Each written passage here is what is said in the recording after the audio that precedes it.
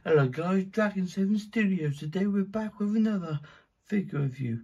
Today is the Spider-Man from Future Foundation Stealth Suit or something weird. I don't really know what this is from, a comic and that. It looks cool, however, this for me is a mixture between Anti-Venom and normal Venom Spider-Man symbiote suit. Because not only does he have the symbol, he looks pretty cool. I'll get on that in a minute. There are a couple of problems, and a couple of it is with the box and what it does with the figure. I'll get on to that in the end. Let's look at the new packaging first. This comes with the new Marvel Lego packaging, the ones with no plastic in. I do understand why they're doing this to go plastic free. It does look really good. You see a picture of the figure. You can see the more comic book sort of version of him. You see a figure there and what he gets and what he says about the figure sort of things. That's what it is. Sorry, yeah, and then you get the figure on the side. So yeah, the box is cool. The accessories he comes with is 2 fist hands, one there and one on the figure, and you get another spider sort of hands, you know, one there and one on the figure, and you get these 2 sort of things where you can hook them on the walls like he's swinging sort of thing, which is pretty cool. Now I want to get to the problem what I was on about. Because you can't see the figure in the actual box, you can't see if you're getting a good one. Mine has paint scups there and paint scups on the hand. Because when I was picking this guy from the shop, I couldn't see the figure in the box. That's my one issue I have at the moment with this figure, is you can't really see if you're going to get a good one.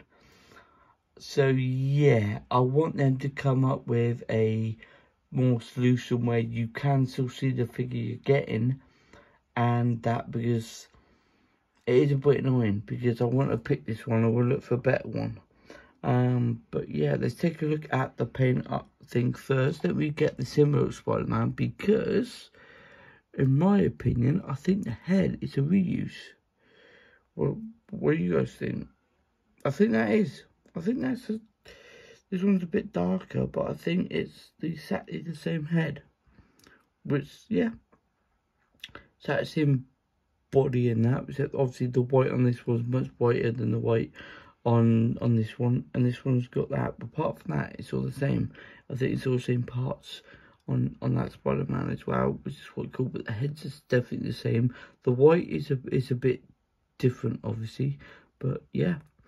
And you can swap over the hands to have this one on there if you wanted, and another like Spider-Man grip hand just like that on there, so you can have this hand on there. So he's doing that, so you can mix them and match them. I have tried that before, but let's go on to your articulation. His head goes that way, you can go that way, it can go all the way up. Look at that, so he's looking like that. So it could be like doing the cool Spider-Man crouch pose. It could go all the way down. His arm will go up. I think there's a butterfly joint in the thing to make it like that, which is cool. And they've even painted the in detail, which is really good. I like that when they do that.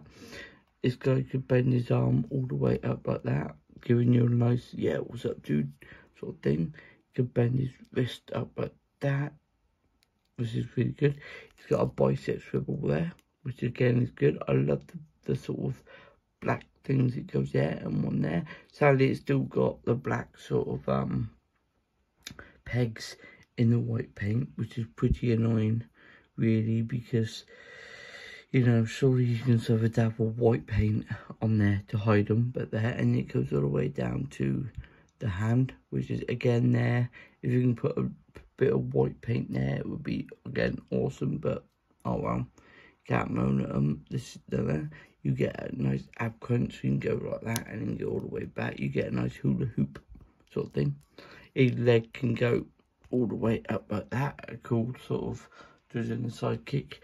You could put it all the way up, so you can do like the cool big boot, and then obviously you can do the Power Ranger jump. You can go all the way back, so it'd be like that. But he's kicking his ass. You can go all the way back down like that. The shout out to the fuse. He can twist here, which again I don't like that. They keep doing it. They've done it with the Ben Riley Spider-Man as well, where you twist it and the paint twist. It doesn't look that good on the shelf, sadly, but you know, you get again though the white things that stands out, which is it's pretty annoying. You go all the way up in the ankles and all the way down like that, and you go left and right. Again, yeah, he's pretty good. Really, really good. I think he's really good for Spider-Man. I don't really know. Let me stand him there. Again, let me compare him to the symbiote Spider-Man. This guy can stand up. This guy's pretty old now. This is his second release. We stand him up like that. That's what they look like. And let me have a look. I'm going to bring something different in. Let me get a Marvel Select Anti-Venom. As you can see, look at that. Look at the difference between the Anti-Venom and Spider-Man, which looks pretty good. This for me is one of the best Venom figures they've done. But as you can see, this is what I mean. He's the mixer between both of them.